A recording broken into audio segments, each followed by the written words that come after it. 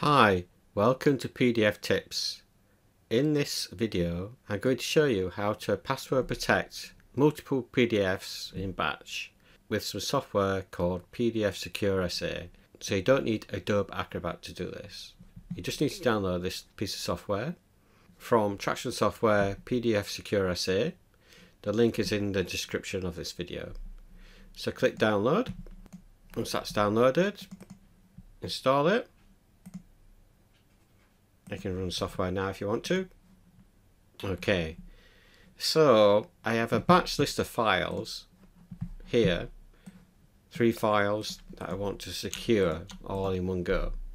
So if you go into batch, prepare list, I can drag and drop those in that order. I'm going to set it to the output folder there, test out, click close. So I want to disallow all permissions completely. Also, you can select various other ones if you just wanted to do like printing, for example, just disallow printing, things like that. I'm going to disallow all in this example.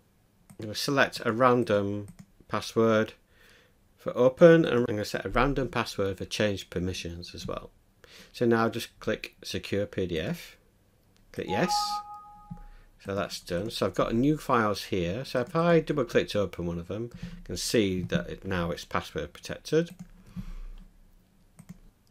So all the PDFs here now have password protection on them. So I click on that one and I click on the next one. You can see it's got password protection. And it's that easy. If I need to change the permissions later, I can do that in Adobe Acrobat.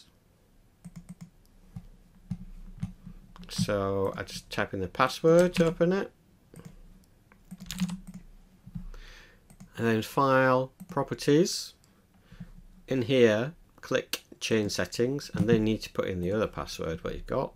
You need to make sure you write these down. Click OK, and then you can change it to whatever you want. And it's that simple. Give it a try.